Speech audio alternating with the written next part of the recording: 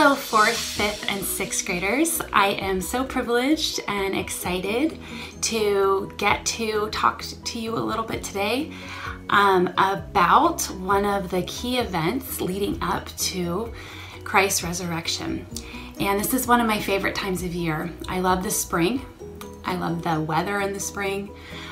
But more than that, I just love everything that it stands for. Just the symbols about new life and Christ not staying dead, how special that is and how much it means to our faith. And so today we're going to focus on what happened in the Garden of Gethsemane. And if you have your Bible with you, I would love for you to have it actually. So go ahead and pause this if you need to and get your Bible because I would really like for you to read through this passage of scripture along with me while I talk about it.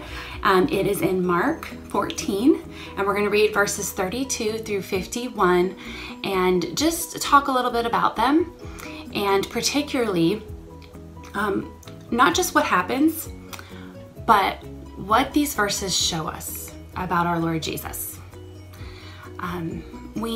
If you've been a believer for a while, if you have grown up in a Christian family, if you've gone to church, you've heard about Christ's crucifixion, his death, his resurrection. You've heard these things. You've heard the story about how he was in the garden that evening before he was taken to be put on trial.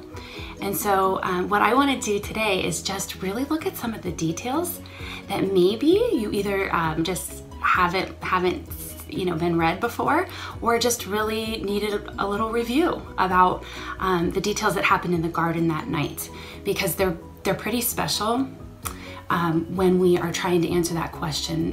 What does this show us about Jesus, our Lord, our Savior? These events that are recorded, there's so much there for us to learn and to know him better. And if we really dig into his word and spend the time and pull out just these details, they're amazing, they're interesting, and we can learn new things, really, which is the goal, right? We want to keep growing, we want to keep changing, we don't want to stay the same. Okay, so that's my prayer for you today, is that you walk away with some new information about the events surrounding his death and his resurrection, particularly what happened in the Garden of Gethsemane the night before he was taken by the soldiers and the guards. Okay, so let's pray real quick and we'll get going. Dear Lord Jesus, thank you so much for this chance to get to talk to these kids, and I pray that they are just able to take away a few small tidbits of information that is new to them, and then also that just reveals who you are in a greater way to them, so that they know you better and they know you deeper and just fall in love with you more and more. I pray for each one of them during this time where it's just a strange time in our world right now, that you will use this opportunity of less going on to draw them close to you. Amen. Okay, so if you go ahead and look at Mark 14:32, this passage just starts off very differently than it ends. Okay, so let me read to you verse 32. It's very calm. And they went to a place called Gethsemane. So that's Jesus and his disciples, his close group of friends and followers. So they went to a garden. And he said to his disciples, "Sit here while I pray." And then he took a few of them, this is verse 33, he took with him Peter and James and John and began to be greatly distressed and troubled. Okay, so it starts off pretty calm. Well, now listen to the end of this passage. I'm going to skip all the way to the end, verse 51. This is the end of this chunk of scripture. It's an interesting way to say it. And a young man followed him with nothing but a linen cloth about his body, and they seized him, but he left the linen cloth and ran away naked. What? What happened? What happened to the calm? What happened to the peace? They go to a garden to pray. And it ends with a guy running around naked without his cloth, fleeing the scene. How do we get from going to a garden to pray to a man fleeing without his clothes? I mean, that's a big jump, right? Within those verses. Okay. So we're going to talk about what happens in between those verses. And again, what does it show us about Jesus? What can we learn about him through this? Okay. Well, so let's just start going through it. Okay. The first thing, if you look in verse 33, and I read this already, it says that Jesus began to be greatly distressed and troubled. He was just dealing with sorrow, and he was just really, really struggling emotionally. Okay. If you've ever really struggled emotionally, you know that it's like your stomach feels sick sometimes, and you just don't know what to do with yourself, and you might cry, right? Maybe sometimes people get mad when they're greatly distressed and troubled. Well, Jesus's response to it was to pray to his Father in heaven, right? And go to verse 35. Okay, so he's very sorrowful, and he tells his disciples, stay here, and he goes a little farther into the garden, and it says he fell on the ground and prayed that if all possible, he might not have to go through what's about to happen. Okay, so number one, Jesus is in great distress. It's very clear, enough to fall onto the ground. Okay, now he's not being overly dramatic or anything. Like it shows how he is like torn up inside, right? Okay, so he falls on the ground and he's begging the Father, take this from me. Which shows us Jesus is very aware of what is coming. Okay, he is fully God still when he was here on the earth, but he also was fully man, meaning he knew he was going to feel the pain of being nailed to a cross. He was going to feel the pain of beaten and he knew. See, Jesus is what we call omnipresent and omniscient. Okay, Jesus he's omniscient. He knows everything. He's all knowing. And so for him, he is aware of what is to come, right? Because he knows the future. And the very, very human part of him is going, oh, I don't want to do this. It's hard. It's going to hurt. This is going to be awful. Is there any other way, Lord? Right? Okay, so he's just sharing his heart. Well, the disciples, okay, so go to the second point too. The disciples, this is something we always kind of laugh at when we talk about this story, but they keep falling asleep. Okay, so he's going through all this distress, and then verse 37, and he comes back and he finds them sleeping. And he wakes them up and he says, can't you guys watch for 1 hour? Watch and pray that you need to be part of this. And he goes back, and then they fall asleep again. And he comes back and wakes them up, and they fall asleep again. And he wakes up 3 times. Okay, so 3 times. They are obviously very, very tired. Okay, so Jesus is distressed and troubled greatly enough to fall onto the ground in prayer. The disciples are exhausted. It's nighttime, right? It's bedtime, and they are tired. And the fact that they keep falling asleep, even though Jesus is waking them up and saying, pray with me, shows us that they're not overly concerned at this point, right? They're not in that same type of struggle and that same type of distress emotionally that Jesus is. Because if they were feeling like Jesus felt at that moment, there's no way they could fall asleep, right? You're not completely overwhelmed and distressed and terrified and just be like, oh, well, I'll go to sleep. That's usually not how people cope with their stressful times, right? Okay, so they're not overly concerned because they are not omniscient. They don't know what's coming. Jesus has tried, he's prepared them. He said, but they don't get it. They don't really believe it's going to get that bad. Jesus says, he tells all through along, he's trying to tell them, you guys, this is going to get bad. I'm going to have to leave you. And they're like, kind of like, okay, Jesus, no problem. We'll follow you. It's all good. They keep trying to reassure him. We got your back. We're here for you. And they just cannot understand. They just can't, right? Their human minds cannot comprehend what is coming and how bad it's going to be. And when Jesus says he's leaving, it means he's really leaving. right? And so they're not overly concerned, enough to fall asleep. So then if you go to verse 43, okay, so you've got a very troubled Jesus who keeps trying to wake up the very tired disciples. And then verse 43 is the huge shift and a huge change, okay? Immediately, while he was still speaking. Immediately. So Jesus is still talking to them, okay? He says, "Rise, let us be going. See, my betrayer is at hand," meaning, here they come. Wake up, guys. And as he's still saying that, he's still talking, the Bible tells us immediately, here they come. And if you go ahead and you read who came, yes, Judas, who was one of the disciples who was betraying Jesus in that moment and bringing the crowd of people to him in the garden. So one of their buddies, one of their friends is showing up, betraying Jesus, betraying all of them, right? And then a crowd with swords and clubs, big crowd, swords, clubs, from the chief priests and the scribes and the elders, okay? So it's kind of a mob scene. It's a lot of people here. The Bible says it's a crowd. It's not just a few soldiers, right? And they've got swords and they've got clubs and there's important people there. And this all happens immediately. So the disciples are still rubbing the sleep out of their eyes. They're like, all right, waking up. What is happening?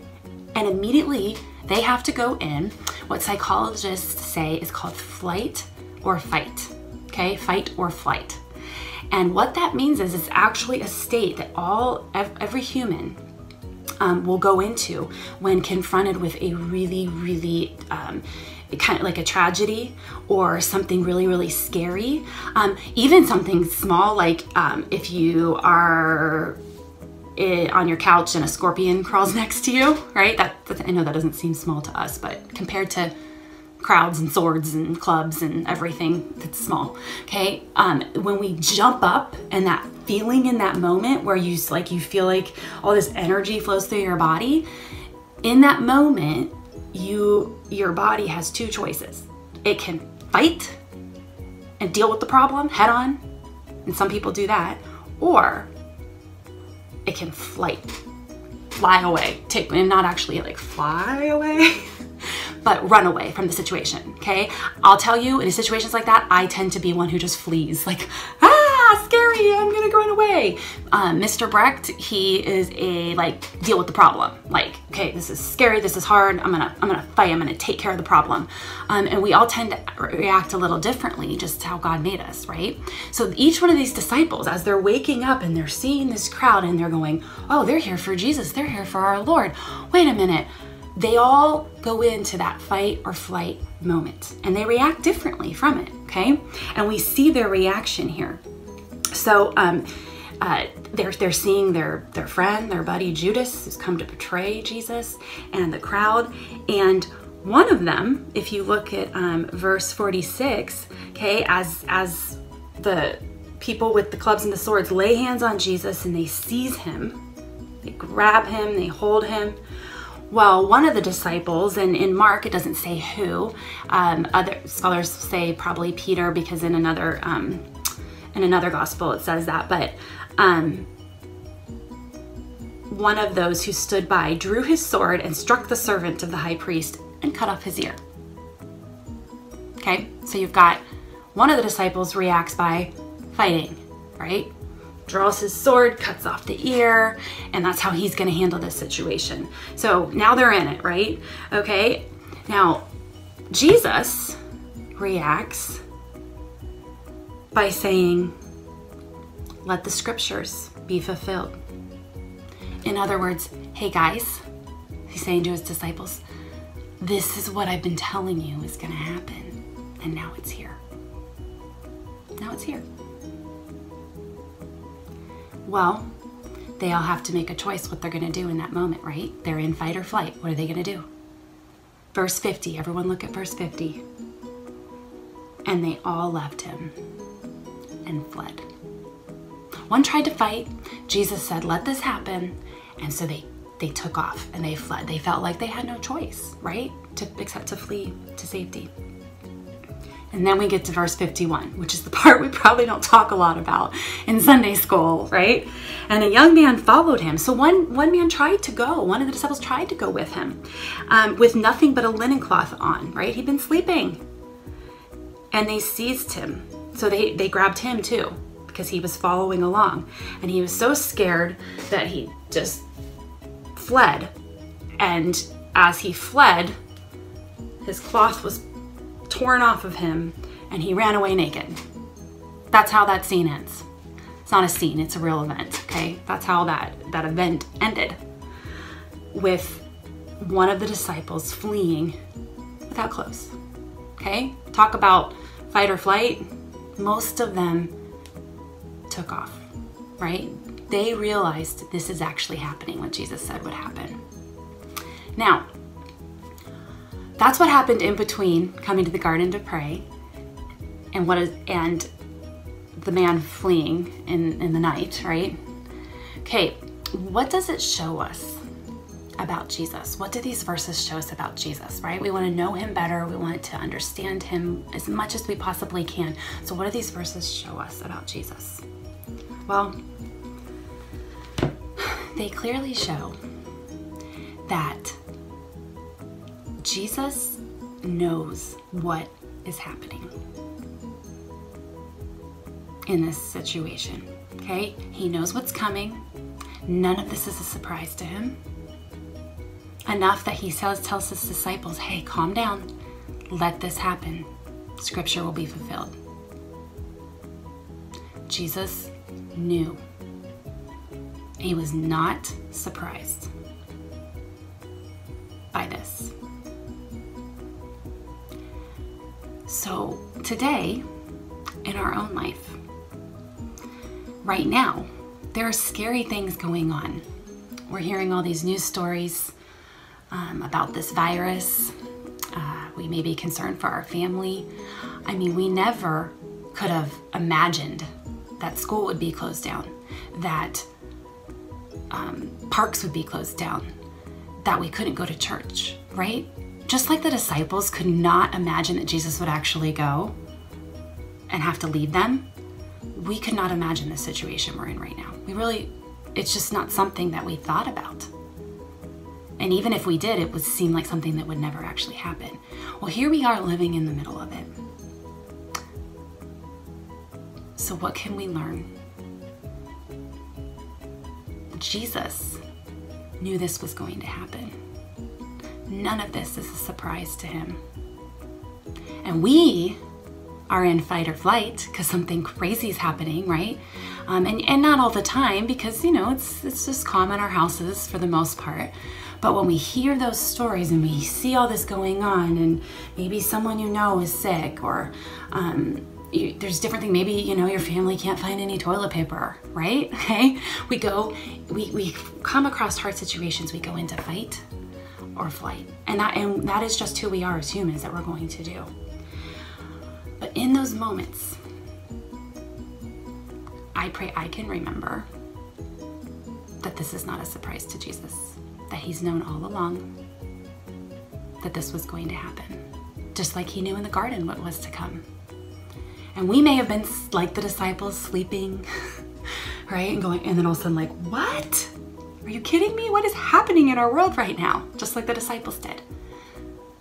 But Jesus knew, and he knows. And we can trust our future to him, the one who knows all. And that's what I want you to get from today. When you think back on the garden, what happened in the disciples' surprise and how they had to react so quickly. And when we are surprised in life, when we are caught off guard, when we are confused, Jesus is still king. He still knows what's going on. And just like his word says, he will never leave us or forsake us. So I pray that you remember that today. Bye, you guys.